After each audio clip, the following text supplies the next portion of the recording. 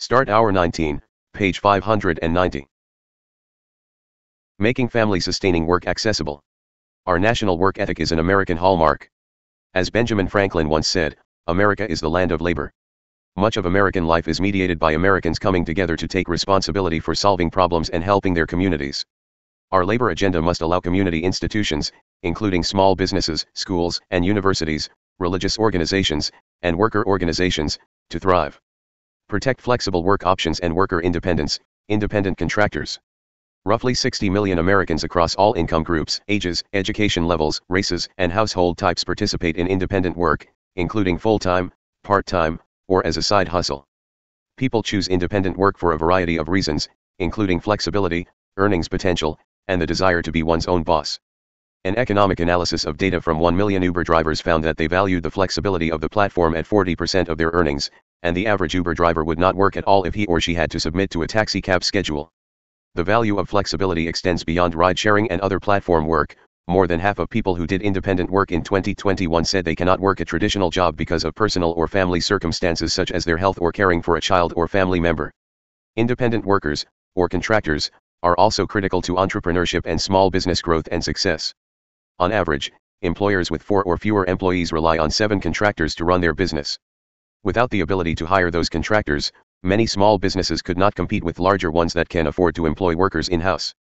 Businesses and workers currently must navigate many different definitions of who is and who is not an employee, or an independent contractor, based on federal and state employment, compensation, tort, tax, and pension laws. This complexity often leads to confusion, improper classification, and costly litigation. The Trump administration finalized rules to provide clarity on which workers qualify as an independent contractor or employee under the FLSA and NLRA. The Biden administration is replacing those rules with vague and expansive definitions that would add uncertainty, increase costs, and reduce options for Americans who want to work independently. NLRB and Dole should return to their 2019 and 2021 independent contractor rules that provided much-needed clarity for workers and employers. Congress should establish a bright line test based on the level of control an individual exercises over his or her work to determine whether a payee is an employee or an independent contractor, across all relevant laws. This would prevent continued uncertainty as well as provide continuity across federal laws. Congress should provide a safe harbor from employer-employee status for companies that offer independent workers access to earned benefits. Doing so would increase access among independent contractors to traditional pooled workplace benefits such as healthcare and retirement savings accounts. Protect small businesses and entrepreneurship, joint employer. Millions of businesses across America engage in mutually beneficial affiliation arrangements with other businesses. These arrangements include janitorial services, staffing firms, construction contractors and subcontractors, technology support services, and many other vendor and contracting services. They also include the nearly 775,000 independently owned franchise businesses, which employ 8.2 million workers across the United States. The franchise structure offers a proven business model for individuals who want to own and operate their own small business. An Obama-era regulation changed the definition of a joint employer to make corporate franchisors jointly liable for employees of individual franchisee owners, even without the franchisor exercising any direct control over those employees. The Biden administration is advancing an even more expansive definition of a joint employer that would upend the franchise business model, taking away ownership and income opportunities from small business entrepreneurs, costing jobs, and raising prices. Dole and NLRB should return to the long-standing approach to defining joint employers based on direct and immediate control. Congress should enact the Save Local Business Act, which would codify the long-standing definition that has existed outside the Obama era and Biden proposed rules. Overtime pay threshold. Overtime pay is one of the most challenging aspects of the Fair Labor Standards Act rules. Non-exempt workers, example workers whose job duties fall within the law's power or whose total pay is low enough, must be paid overtime, 150% of the regular rate, for every hour over 40 in a work week. Overtime requirements may discourage employers from offering certain fringe benefits such as reimbursement for education, childcare, or even free meals because the benefits value may be included in the regular rate that must be paid at 150% for all overtime hours. And because some of these fringe benefits may be more valuable, and often come with tax preferences that benefit the worker, the goal should be to set a threshold to ensure lower-income workers have the protections of overtime pay without discouraging employers from offering these benefits. Dole should maintain an overtime threshold that does not punish businesses in lower-cost regions, example the Southeast United States. The Trump-era threshold is high enough to capture most line workers in lower-cost regions. One possibility to consider, likely requiring congressional action, would be to automatically update the thresholds every 5 years using the Personal Consumption Expenditures, PCE, as an inflation adjustment. This could reduce the likelihood of a future administration attempting to make significant changes, but would also impose more adjustments on businesses as those automatic increases take hold.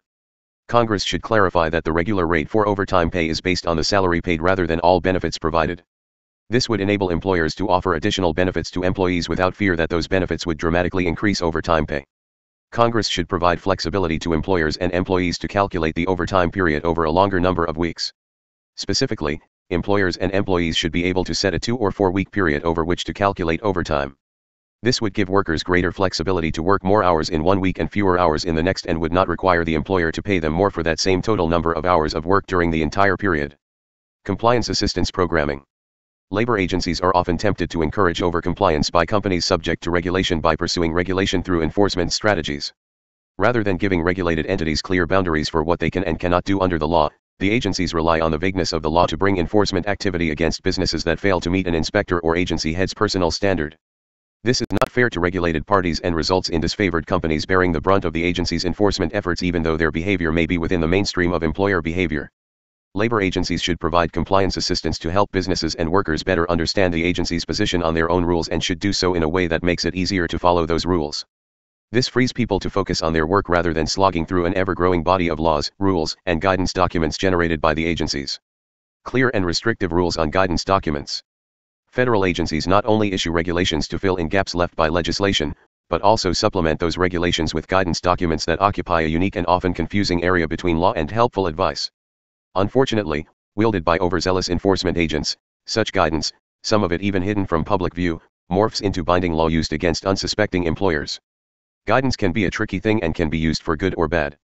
It should be used to make complicated regulations easier to understand, so that businesses can do their actual jobs and focus on providing jobs to American workers and value to consumers, really, compliance assistance. But guidance is often used to create new rules overnight without following legal requirements like giving the public an opportunity to provide valuable input. This wrongful use of guidance hurts workers and those who employ them. In October 2019, President Trump signed an executive order ending this abusive practice and created a new, fairer system for American businesses and their employees. In response, Dole published its Pro-Good Guidance Rule, which expressly limits its use of guidance in enforcement actions and gives the public the opportunity to submit comments to influence the department's decisions on creating, revising, and even rescinding guidance. Under this rule, agencies cannot treat guidance as legally binding and must make all guidance documents readily accessible on their searchable online databases. This rule was immediately rescinded by the Biden administration. Dole should reinstitute the Pro-Good Guidance Rule via notice and comment. Congress should amend the Administrative Procedure Act to explicitly limit the use of guidance documents. Exemptions from regulations for small business. Burdensome regulations have anti-competitive effects. In general, larger, higher-margin businesses are better able to absorb the costs of regulatory compliance than are small businesses, and under the Biden administration, big business lobbies have affirmatively embraced certain regulations, such as the COVID vaccine mandate for private employers, to reduce competition from smaller businesses. Research suggests that labor regulations may pose the highest aggregate regulatory cost for small businesses. The labor agencies should exercise their available discretion and duties under the Regulatory Flexibility Act to exempt small entities from regulations where possible.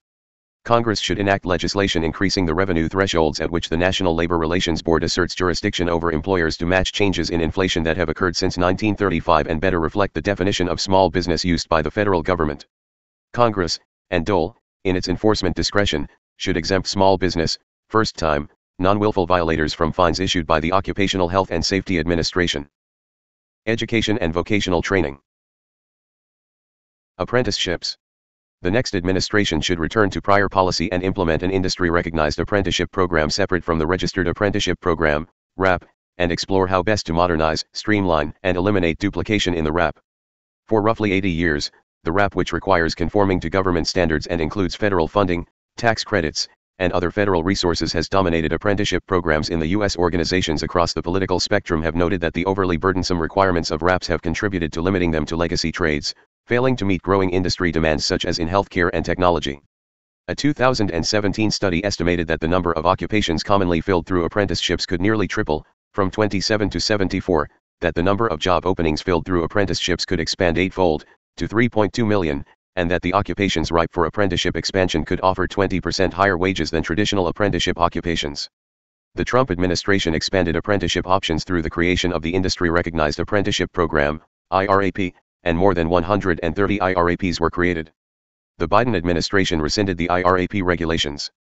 Congress should expand apprenticeship programs outside of the RAP model, recreating the IRAP system by statute and allowing approved entities such as trade associations and educational institutions to recognize and oversee apprenticeship programs. In addition, religious organizations should be encouraged to participate in apprenticeship programs. America has a long history of religious organizations working to advance the dignity of workers and provide them with greater opportunity, from the many prominent Christian and Jewish voices in the early labor movement to the labor priests who would appear on picket lines to support their flocks. Today, the role of religion in helping workers has diminished, but a country committed to strengthening civil society must ask more from religious organizations and make sure that their important role is not impeded by regulatory roadblocks or the bureaucratic status quo. Encourage and enable religious organizations to participate in apprenticeship programs, etc. Both DOL and NLRB should facilitate religious organizations helping to strengthen working families via apprenticeship programs, worker organizations, vocational training, benefits networks, etc. Hazard order regulations. Some young adults show an interest in inherently dangerous jobs. Current rules forbid many young people, even if their family is running the business, from working in such jobs. This results in worker shortages in dangerous fields and often discourages otherwise interested young workers from trying the more dangerous job. With parental consent and proper training, certain young adults should be allowed to learn and work in more dangerous occupations. This would give a green light to training programs and build skills in teenagers who may want to work in these fields. DOL should amend its hazard order regulations to permit teenage workers access to work in regulated jobs with proper training and parental consent. Workforce Training Grant Program. The federal government spends more than $100 billion per year subsidizing higher education but close to zero supporting people on non-college pathways. Congress should create an employer grant worth up to $10,000 per year or prorated portion thereof for each worker engaged in on-the-job training, defined as some share of paid time spent in a formal training program. To qualify, a program whether run by the employer, an industry consortium, a community college, or a union would need to define program length, curriculum, career path, and credential and to report regularly on outcomes for participants. Programs that fail to deliver promised results would be disqualified from continued funding. Funding for employer grants should come from existing higher education subsidies that are currently disadvantaging alternative education options. Federal BA Box. The American labor market continues to experience a glut of college degrees. The country produces more college graduates than suitable jobs for them to fill. Meanwhile, employers exacerbate the problem, fueling demand for college by needlessly requiring degrees for many jobs. In 2020, the Trump administration took an important step toward pro-worker, skills-based hiring practices. Executive Order 13,932, modernizing and reforming the assessment and hiring of federal job candidates, directed the Office of Personnel Management to reduce degree-based practices in the federal civil service. Maryland's Governor Larry Hogan issued an executive order in 2022 to adopt this rule for Maryland state employees, and Utah's Governor Spencer Cox in December of 2022 announced that Utah would do the same. Today, federal civil service job descriptions must be based on the specific skills and competencies required to perform those jobs, and may prescribe a minimum educational requirement only if it is otherwise legally required. The same policies do not extend beyond the civil service. Federal agencies continue to require college degrees for contract employees, and federal contractors are rarely able to place workers without four-year degrees on federal projects, regardless of their qualifications. Private employers consistently impose a BA requirement on jobs even when existing workers in the role do not have one. Adopt the Civil Services skills-based hiring standards for federal contractors.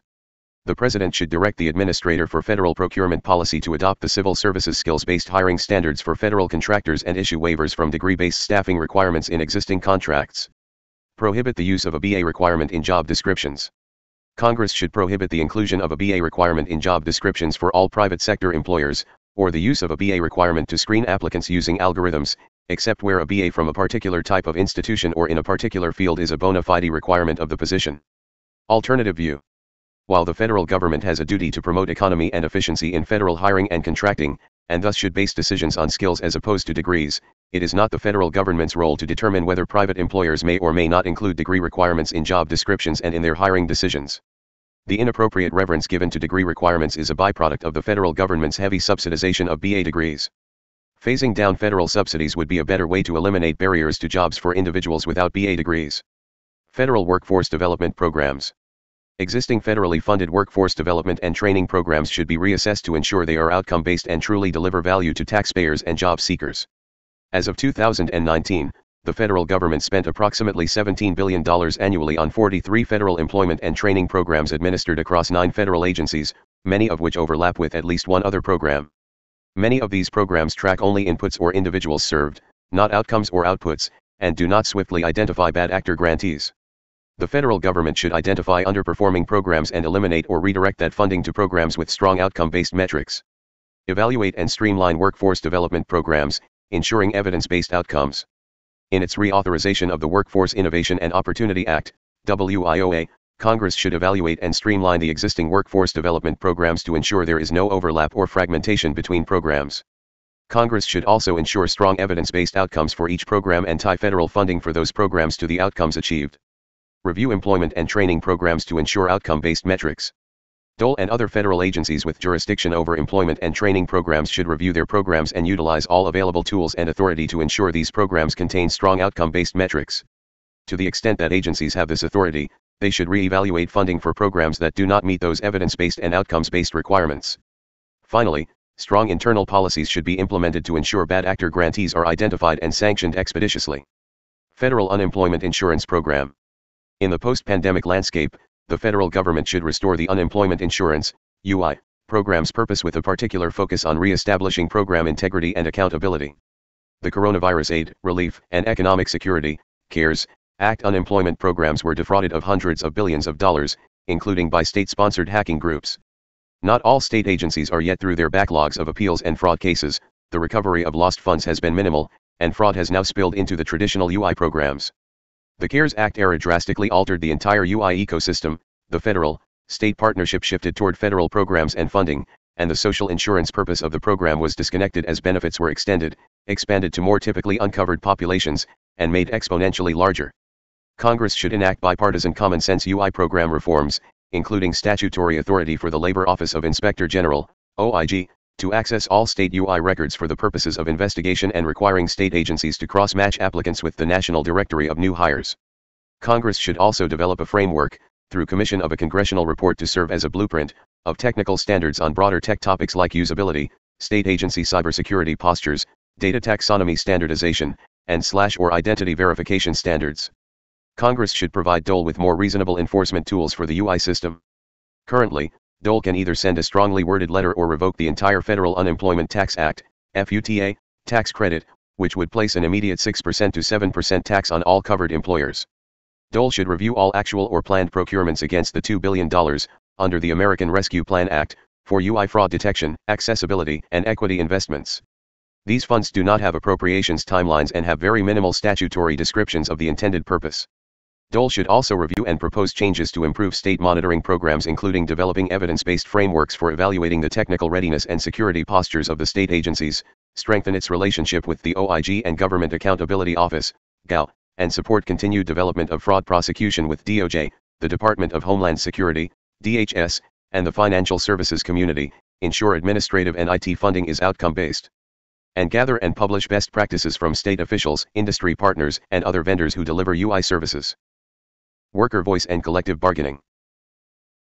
Non-union worker voice and representation. American workers lack a meaningful voice in today's workplace.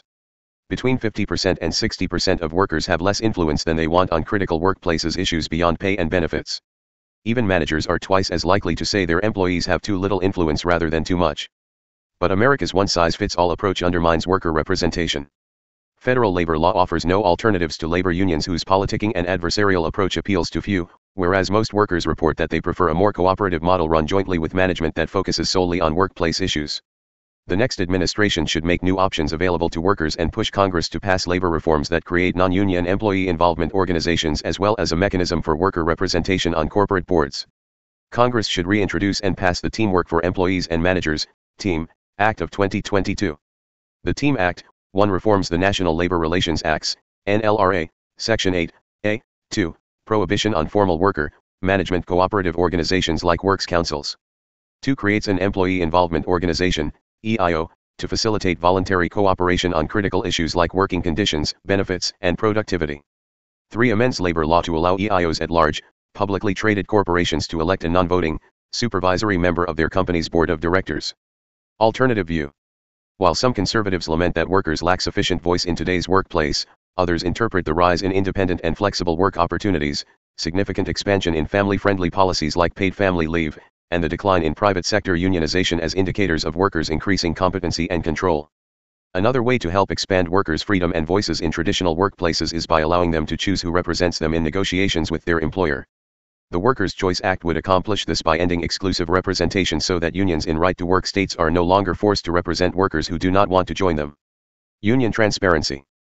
Private sector unions must file detailed financial information with DOL on matters including union spending, income, loans, assets, membership information, and employee salary, but unions composed entirely of state or local employees are exempt from this filing requirement. These disclosure requirements help workers and the public understand how union leaders are raising and spending union dues. They also can serve as a vital source of information that helps workers decide if the unions they are asked to join are good stewards of the funds they collect. DOL, under both George W. Bush and Donald Trump, tried rulemakings, known as the Intermediate Bodies Rule, that would require some government unions to file the same information that is required of private sector unions. Under President Trump, OLMS required unions to disclose involvement in trusts that they either own a majority stake in or control. In the past, union trust spending has been hidden, and it appears that trust assets have occasionally been corruptly spent for the benefit of private interests in union leadership, such as $30,000 spent on a private party, $37,500 spent on a Mont Blanc pen, condominiums for those in power, golf outings, and a Ferrari. But the Biden dole eliminated a transparency rule requiring the filing of the T1 Trust annual report. More generally, OLMS, which is charged with enforcing the law of union disclosure, has historically been underfunded when compared to other dole agencies. This relative lack of funding has made ensuring disclosure more difficult.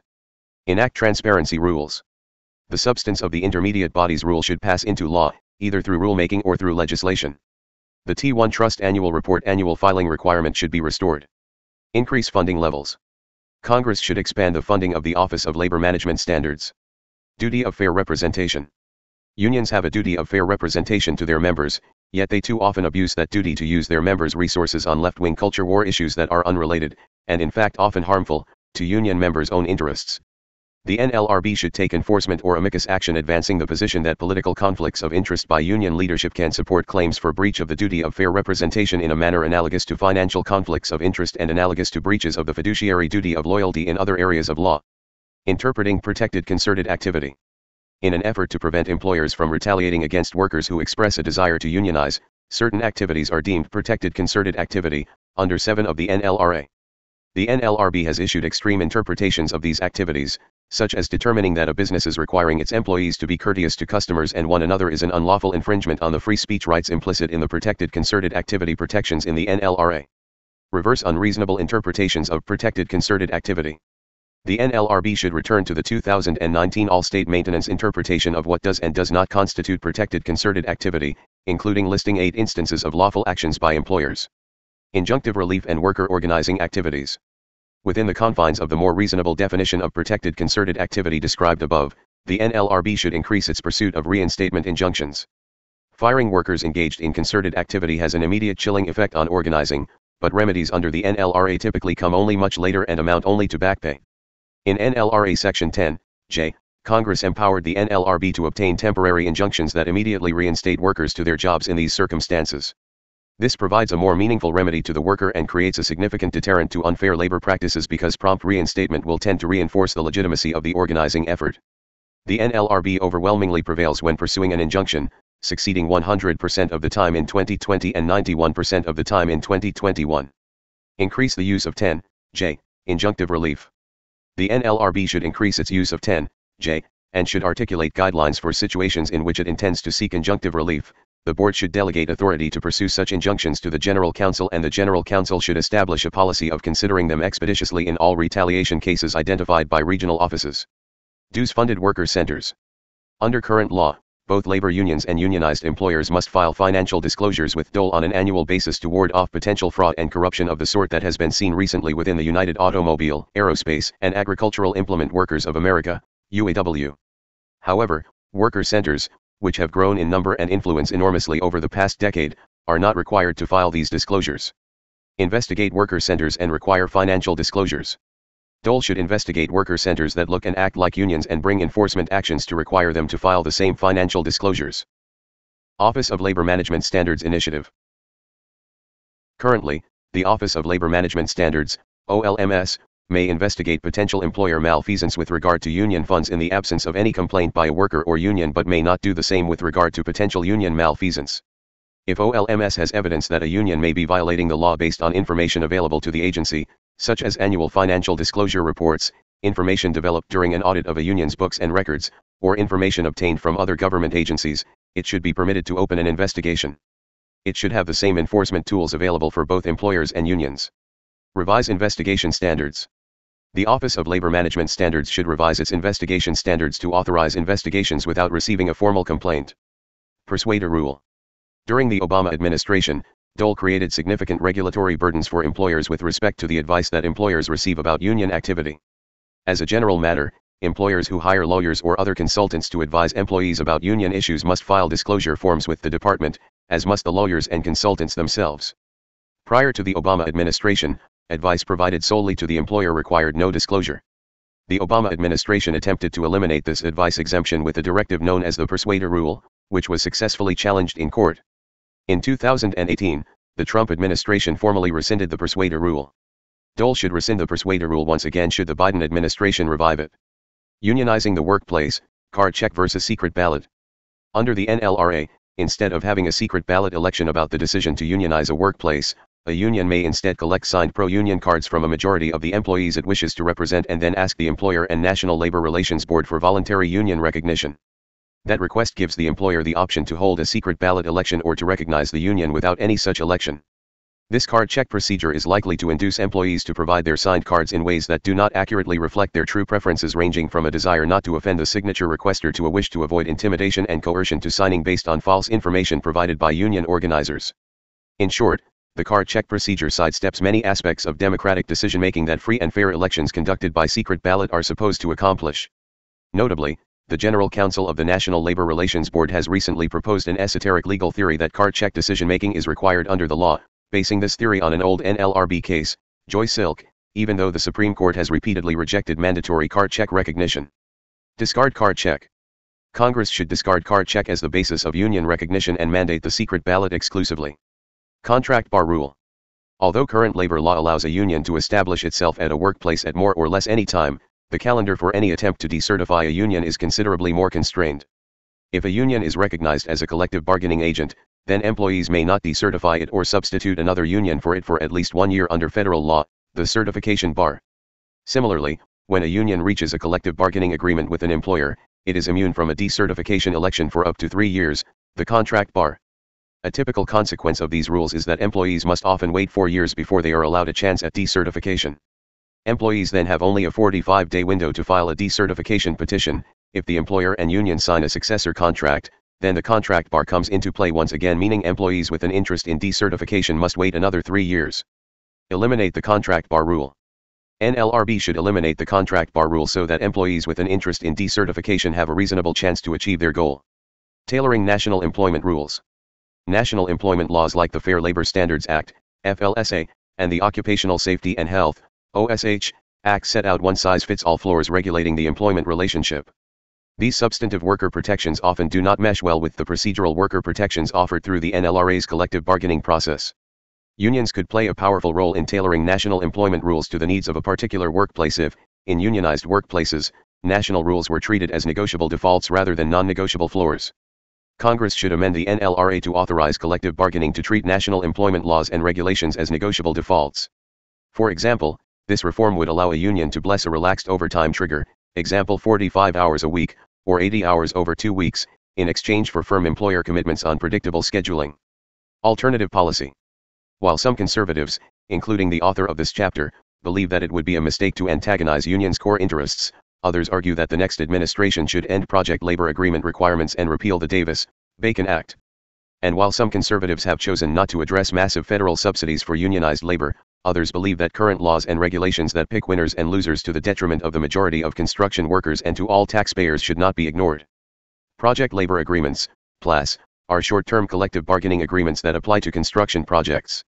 There are a few reasons that construction projects may benefit from a PLA, and there are many reasons that even when actively encouraged to do so, public construction projects have declined to use PLAS. Among the consequences, the majority of construction firms and construction workers are not unionized, and their temporary forced unionization results in large-scale wage theft. Construction companies are significantly less likely to bid on projects with PLAS, and PLAS consistently drive up construction costs by 10% to 30%. The Davis Bacon Act requires federally financed construction projects to pay prevailing wages. In theory, these wages should reflect going market rates for construction labor in the relevant area. However, both the Government Accountability Office and the Department of Labor's Inspector General have repeatedly criticized the Labor Department for using self-selected, statistically unrepresentative samples to calculate the prevailing wage rates that drive up the cost of federal construction by about 10%. The Davis-Bacon Act redistributes wealth from hard-working Americans to those that benefit from government-funded construction projects. Repealing the Davis-Bacon Act would increase worker freedom and end a long-standing effective tax on American families. End PLA requirements. Agencies should end all mandatory project labor agreement requirements and base federal procurement decisions on the contractors that can deliver the best product at the lowest cost. Repeal Davis-Bacon. Congress should enact the Davis-Bacon Repeal Act and allow markets to determine market wages. The states. Worker-led benefits experimentation.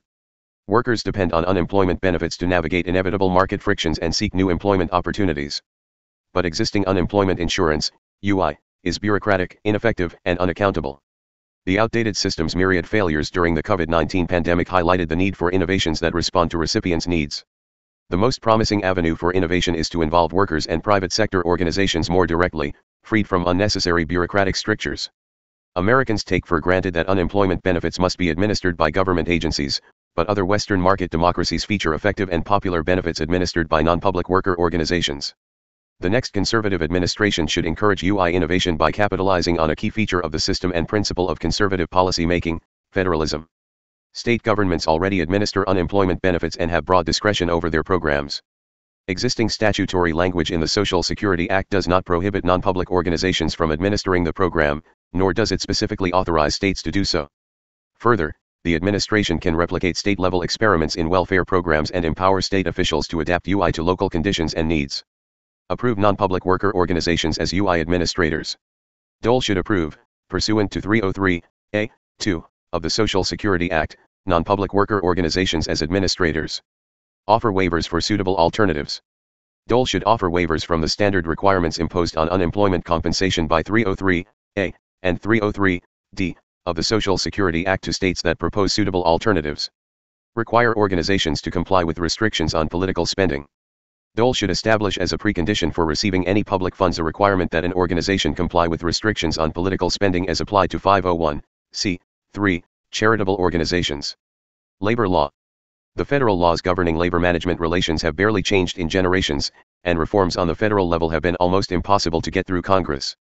To modernize labor law, the Congress should pass legislation allowing waivers for states and local governments. To encourage experimentation and reform efforts at the state and local levels, Congress should pass legislation allowing waivers from federal labor laws like the NLRA and FLSA under certain conditions. State and local governments seeking waivers would be required to demonstrate that their reforms would accomplish the purpose of the underlying law, and not take away any current rights held by workers or employers. In addition, waivers would be limited to a 5-year period, after which time they could be modified, cancelled, or renewed. Excessive occupational regulation. Excessive occupational regulation, most typically encountered as occupational licensing, creates underemployment and wasted resources, and artificially increases consumer prices. It is a significant problem that is difficult to address at the federal level. Congress should ensure that interstate compacts for occupational license recognition that are federally funded do not require new or additional qualifications, that is, qualifications that do not originate from state governments themselves, for licensed professionals to participate. Congress should ensure that well-qualified licensees are not locked out of the job market by restrictive government programs funded by the federal government. For instance, medical doctors must complete residency training to practice, and because Medicare provides funding for significantly fewer residencies than there are doctors, sizable numbers of MDs are locked out of the job market every year. Wagner, pays or staffing flexibility. State agencies that administer unemployment benefits and workforce development programs should be able to hire the best people to do the job and should not be required to use state employees if a contractor can do the job better. Further, the federal government should not force a state to use non-union labor or union labor for these positions. Dole should repromulgate the Trump-era staffing flexibility rule, and Congress should codify it. Worker retirement savings, ESG, and pension reforms. Remove ESG considerations from ERISA.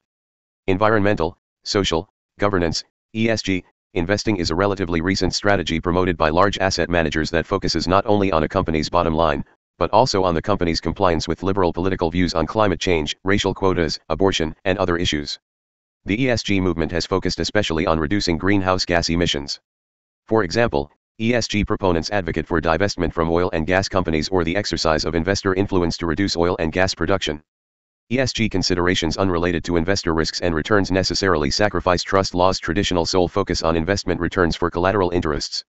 And while individual investors may prefer to invest in green companies, woke companies, or companies with greater board diversity, and may even be willing to sacrifice some financial gains to do so, the question relevant to Dole is whether, and under what conditions, fiduciaries should be permitted to follow this path as well.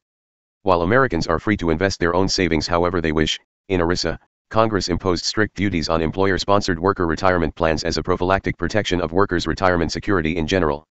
Recognizing the unique status of employer-managed retirement savings, in ERISA, Congress required that fiduciaries exclusively seek the best interests of plan beneficiaries. Because ESG investing necessarily puts other considerations before the interests of the beneficiary, ESG investing by plan managers is an inappropriate strategy under ERISA. Dole should prohibit investing in ERISA plans on the basis of any factors that are unrelated to investor risks and returns. Dole should return to the Trump administration's approach of permitting only the consideration of pecuniary factors in ERISA. However, this approach should not preclude the consideration of legitimate non-ESG factors, such as corporate governance, supply chain investment in America, or family supporting jobs. Dole should consider taking enforcement and/or regulatory action to subject investment in China to greater scrutiny under ERISA. Many large retirement and pension plans remain invested in China despite its lack of compliance with U.S. accounting standards and state control over all aspects of private capital. Alternative view. Some conservatives believe that ERISA plan investments should be made solely on a pecuniary basis and the consideration of any non-pecuniary factor, ESG or otherwise, should be prohibited. Additionally, other conservatives believe that even though ESG investing is often not a sound financial strategy, it is not wrong for retirement plans to offer ESG investment options so long as individuals explicitly acknowledge and choose to pursue investment options that do not exclusively maximize pecuniary gains. Thrift Savings Plan.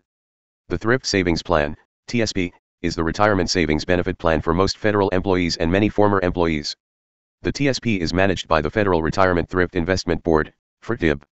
At over $800 billion in assets under management, the TSP is one of the largest retirement plans in the world. Dole should reverse efforts to politicize the TSP by removing mutual fund windows that encourage ESG, and should clarify the fiduciary duties of the TSP. Recent efforts by congressional Democrats and the Biden administration to politicize the TSP by offering selective mutual fund windows that encourage ESG should be reversed by Dole, and the fiduciary duties of the TSP should be clarified by the department to preclude ESG investments absent individual stock selection by the participant. The TSP is managed under contract by private sector fund managers. Its current managers are BlackRock and State Street Global Advisors. Both of these managers have demonstrated a public commitment to use the funds they manage to advance ESG. The federal government should follow the lead of multiple state governments in removing their pension funds from fund managers such as BlackRock and State Street Global Advisors, and contract with a competitive, private sector manager that will comply with its fiduciary duties. Dole should also consider bringing enforcement actions against BlackRock and State Street Global Advisors for their violations of fiduciary duty while managing the TSP. Congress should enact legislation authorizing the FRTIB to exercise its independent business judgment in exercising the proxy votes for its holdings of the TSP and provide clear proxy voting guidelines for the FRTIB to follow. The current proxy advisor market is dominated by two firms, Institutional Shareholder Services and Glass Lewis, which use heavily weighted ESG criteria in directing the proxy votes of pension plans. If feasible, the new legislation should also offer a streamlined process for other proxy advisors to compete for the teaspoons business. As the principal retirement savings plan of America's servicemen and women, part of the FRTIB's fiduciary duties in managing the TSP is a duty not to invest in governments that are enemies of the United States. Yet the FRTIB has repeatedly approved the investment of TSP funds in Chinese military companies and state-owned enterprises. Under the Trump administration, Dole ordered the FRTIB to cease investments in China. However, under the Biden administration, the TSP has made available a wide range of investments in China. Dole should exercise its oversight of the FRTIB to prohibit investments in China. Congress should enact legislation prohibiting investment of the TSP in China. Pension reforms. Public pension plan disclosure. Residents of states that responsibly manage their public pension plans for state and local government employees, should not be responsible for bailing out states that do not do so. Money is ultimately fungible, so federal aid to states can effectively be used to free up other state funds for pension contributions. Although the federal government does not impose funding rules on public pension plans, these plans should be required to disclose the fair market value of plan assets and liabilities, using the Treasury yield curve as the discount rate, on an annual basis. In the aggregate, these plans were underfunded on a market basis by $6.501 trillion as of fiscal year, FY, 2021, even though the plans reported underfunding of only $1.076 trillion using overly optimistic assumptions. Disclose the fair market value of plan assets and liabilities. Congress should require public pension funds to disclose the fair market value of plan assets and liabilities, using the Treasury yield curve as the discount rate, on an annual basis. Multi-employer plans. At the request of multi-employer union pension plans, the government has given such plans much more lenient rules and discretion over funding than it has given to single-employer plans. Multi-employer plans have been severely mismanaged, and the plans have abused the discretion and deference given them by federal law and enforcement agencies to make promises that they cannot keep. As a result, these plans are generally severely underfunded, with $757 billion in aggregate underfunding, and a funding level of just 42%. The Biden administration has provided a massive taxpayer bailout to some of these plans, but without any needed reforms. Even worse, it gave out funds in excess of what the law allows.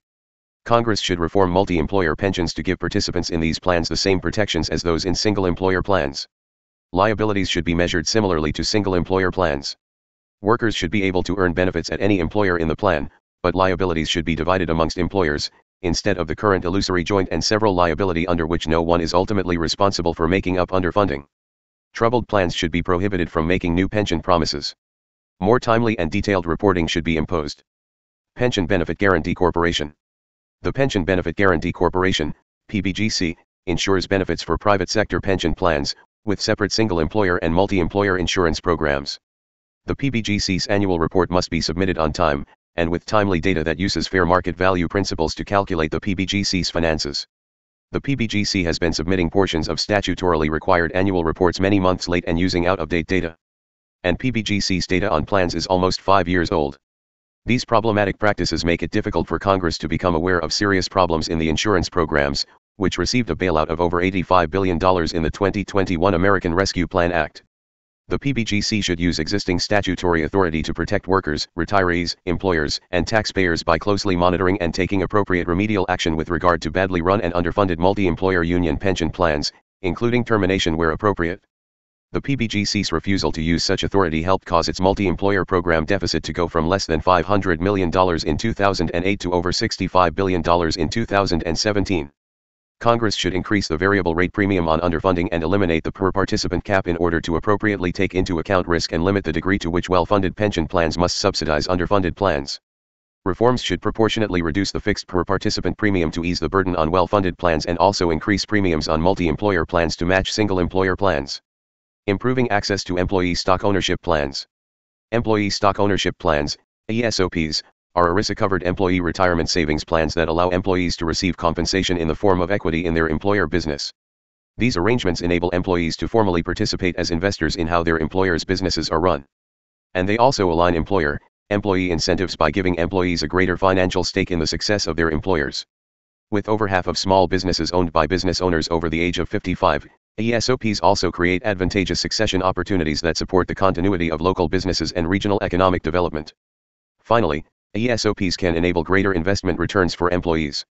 However, ESOPs have to date lacked clear rules under ERISA that recognize their unique structure and benefits, and this opacity can serve as a barrier to employers considering adopting ESOPs.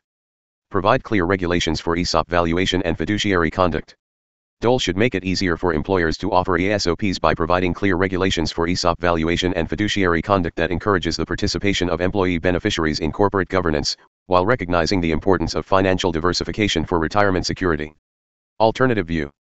Conservatives believe that it is important for American families to have control over their savings and to be able to hold diversified assets.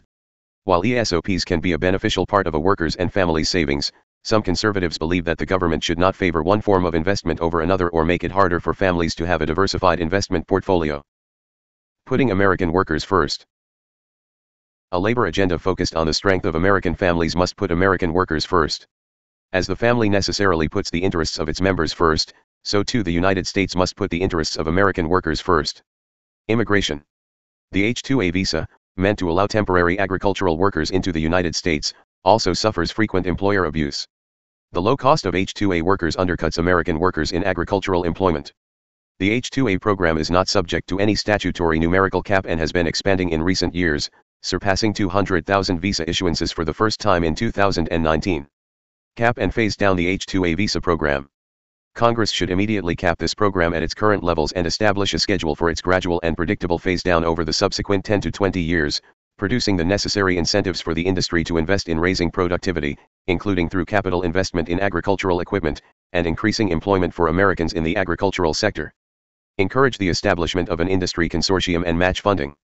Congress should also encourage the establishment of an industry consortium of agricultural equipment producers and other automation and robotics firms interested in entering the sector and match funding invested by the industry, with intellectual property developed within the consortium freely available to all participants. Alternative view. Some conservatives believe that temporary worker programs help to fill jobs that Americans will not fill, prevent illegal immigration by giving farmers and others who hire low-skilled labor access to workers, and keep down the prices of food and other products and services produced by the temporary workers.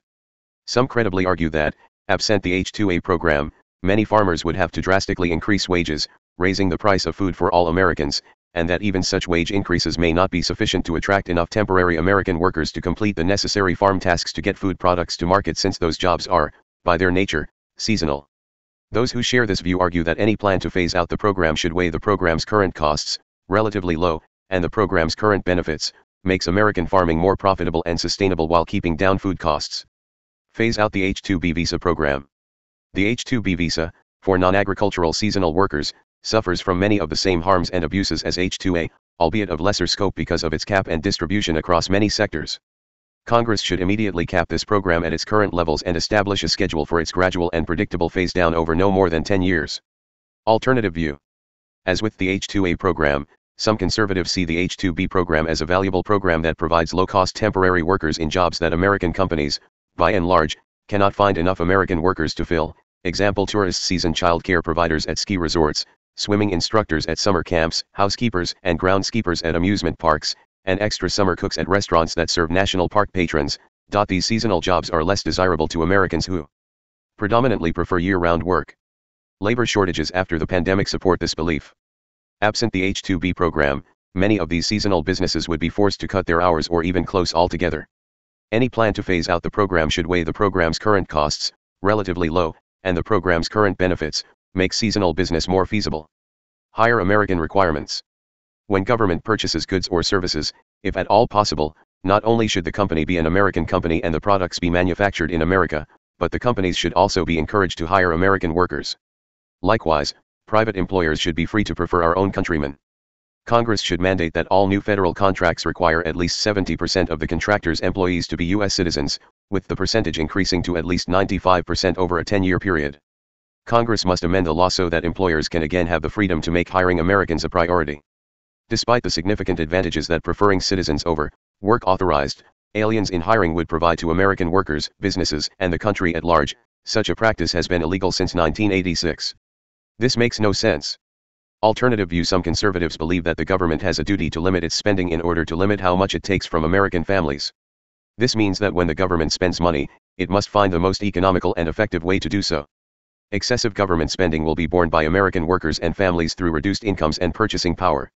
There may be good reasons to require a certain percentage of American workers on federal contracts, but those decisions should be based on economy and efficiency as opposed to arbitrary quotas. Visa fraud. American businesses that commit visa fraud and hire illegal immigrants should not be the beneficiaries of federal spending. But a 2020 report by the Department of Labor's Office of Inspector General, OIG, examined the department's process for excluding employers who commit visa fraud and abuse from federal contracts and found much to be desired. To protect the American workforce from unscrupulous immigration lawyers, employers, and labor brokers, the department must follow the recommendations of the OIG and institute more robust investigations for suspected visa fraud and speedier debarments for those found guilty. International labor policy. Leveling the international playing field for workers. As recent decades of intense import competition and offshoring have made clear, American workers suffer when the U.S. opens its markets to foreign nations' minimal labor standards and exploitative conditions. While federal law already prohibits the importation of goods produced with forced labor, the prohibitions are toothless without effective means of enforcement and cover only the most basic of workers' rights. The Trump administration and its United States Trade Representative, USTR, took unprecedented steps to redress the issue for workers. The U.S., Mexico, Canada Agreement, USMCA, contain the strongest and most far-reaching labor provisions of any free trade agreement, FTA, with protections and commitments to reduce labor abuses and raise wages. It also established new modes of enforcement. For future FTAs, the USTR should replicate the labor provisions of USMCA, especially the provisions to eliminate all forms of forced or compulsory labor. Protect workers' rights to organize and participate voluntarily in a union without employer interference or discrimination. Create a rapid response mechanism to provide for an independent panel investigation of denial of labor rights at covered facilities. Shift the burden of proof by presuming that an alleged violation affects trade and investment, unless otherwise demonstrated. For future authorizations of Trade Promotion Authority, TPA, the President should urge Congress to create mechanisms for supply chain transparency. Institute a general prohibition on forced labor conditions. Investigate foreign labor violations that undermine American workers. The United States' embrace of globalization has exposed American workers to unfair competition from nations with cheap, abundant, and often exploited labor. American workers have, as a consequence, seen their earning power erode.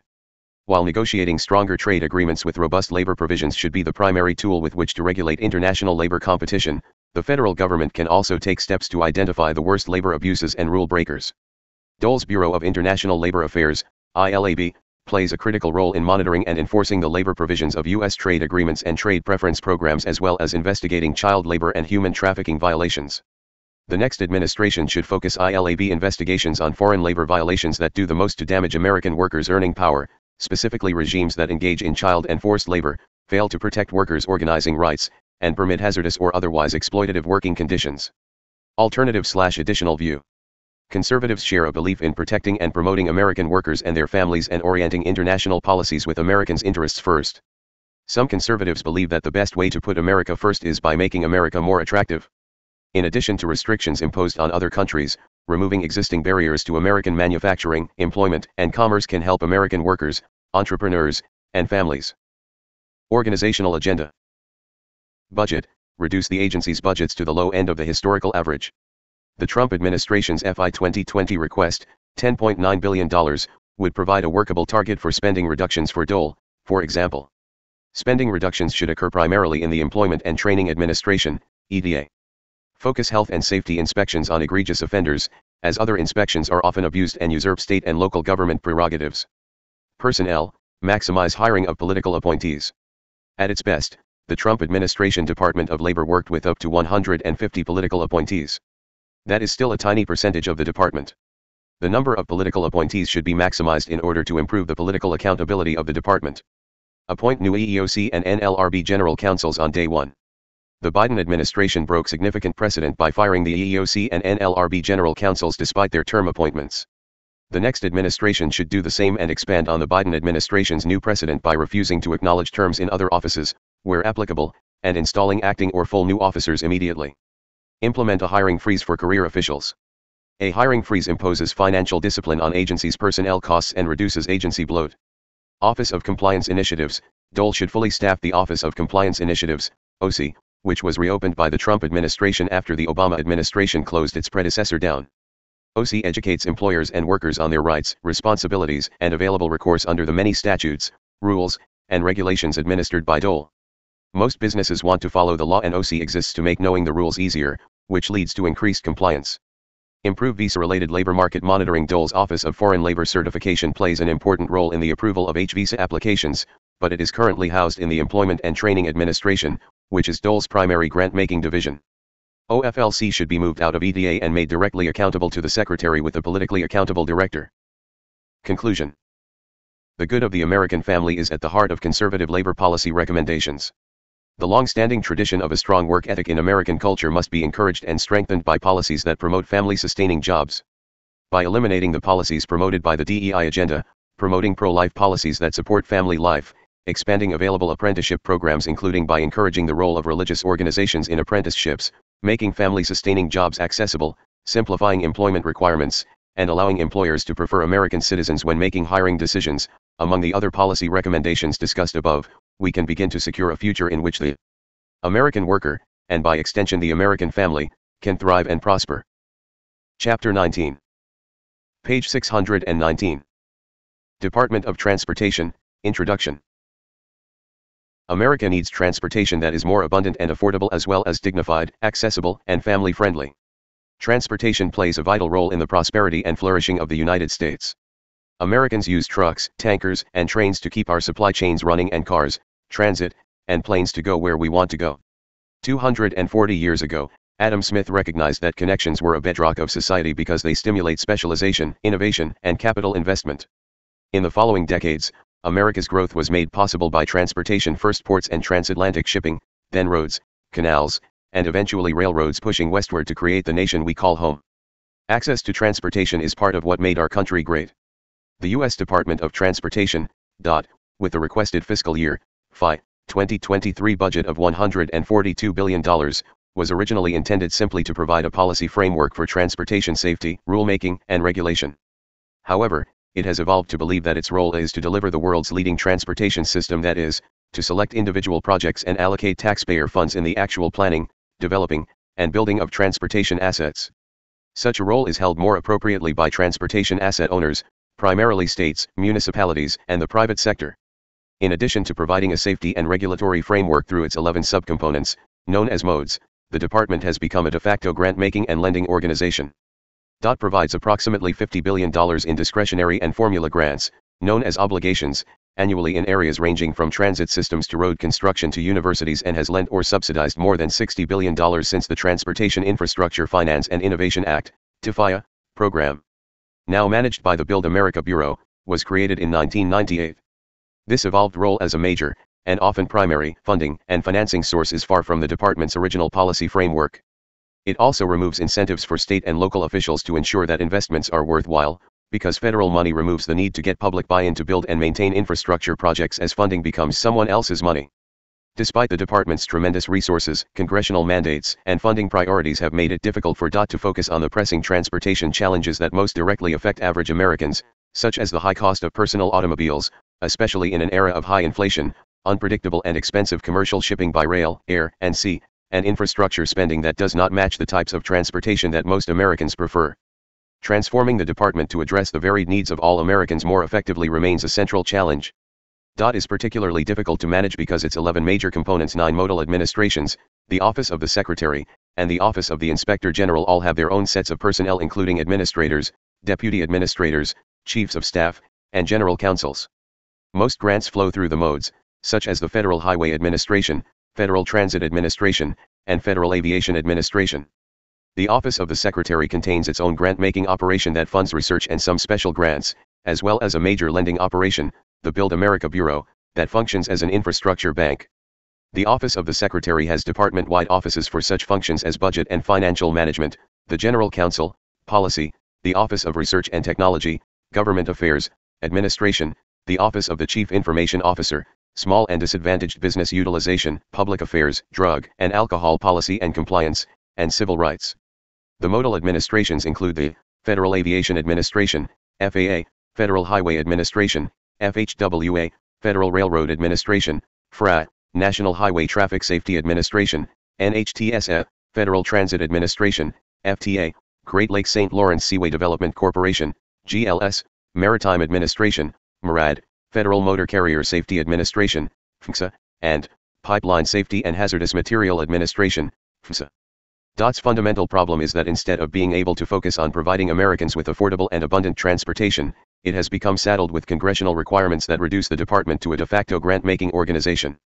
Yet there is little need for much of this grant-making, for 2 reasons. New technology enables private companies to charge for transportation in many areas, which could transform how innovation is financed. It is vital to consider the role of user fees and other pricing innovations with regard to transportation infrastructure. Airport landing fees for aircraft, toll charges on roads and bridges, and per-gallon taxes on gasoline and diesel fuel are all examples of user charges that affect the decisions of transportation system users. These changes could shift our nation's transportation away from being a top-down system that is misaligned with the needs of so many Americans. Increasing private sector financing could revolutionize travel and increase everyday mobility to its greatest potential in a way that Americans prefer. Doing so would keep transportation decisions out of the hands of bureaucrats in Washington, D.C., who are far removed from local problems and preferences. If funding must be federal, it would be more efficient for the U.S. Congress to send transportation grants to each of the 50 states and allow each state to purchase the transportation services that it thinks are best. Such an approach would enable states to prioritize different types of transportation according to the needs of their citizens. States that rely more on automotive transportation, for example, could use their funding to meet those needs. Meanwhile, many Americans continue to confront serious challenges with their day-to-day transportation, including costs that have increased dramatically in recent years. In its current form is insufficiently equipped to address those problems. Discretionary grant-making processes should be abolished, and funding should be focused on formulaic distributions to the states, which know best their transportation needs and are incentivized to think of the long-term maintenance costs. At a bare minimum, the number of grants should be consolidated. Would also reduce unnecessary burdens by returning to the Trump administration's rule on rules approach to regulations, implemented in late 2019 as RIN 2105 AE 84. This rule strengthened the administration's effort to remove outdated regulations, find cost-saving reforms, and clarify that guidance documents are in fact guidance rather than mandatory impositions. The Biden administration unwisely moved away from this reform, and the next administration should revive it without delay. End hour 19 to 622.